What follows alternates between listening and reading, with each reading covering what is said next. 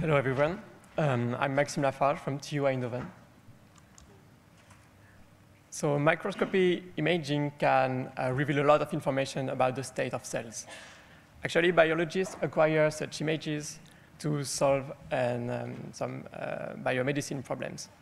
They acquire such images and analyze how different populations of cells that are treated under different chemical conditions or that express different genetic expression, how does it differ morphologically.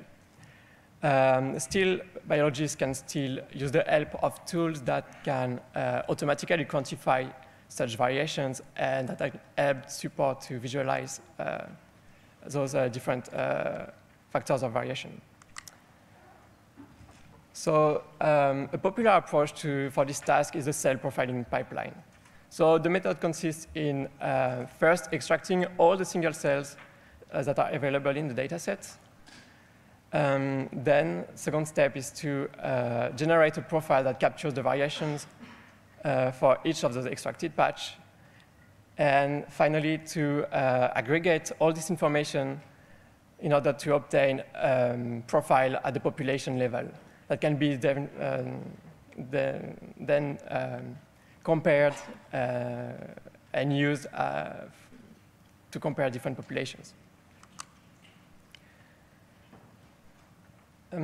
Generating profiles is still an open problem. Although state-of-the-art deep learning methods to generate profiles can produce good performances for downstream analysis, none of them is able to reconstruct high-quality images from a profile. This is why we investigated the use of variational autoencoder for the task of cell profiling. But we also wanted to tackle the limitation known for variational autoencoder to produce blurry reconstructions.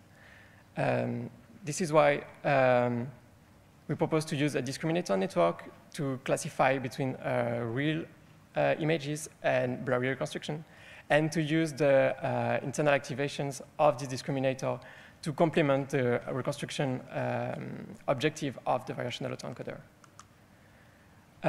We trained the proposed model using a popular benchmark dataset that is made of cell samples that were treated under 100 different chemical conditions. And as a result, our model is, okay, it's supposed to be, our model is, have accuracy performances in line with classical methods, but has the advantage of being fully unsupervised and to produce high-quality zero reconstruction. And thus, we propose a new type of tool for biologists to probe and explore variation in heterogeneous cell populations. Thank you.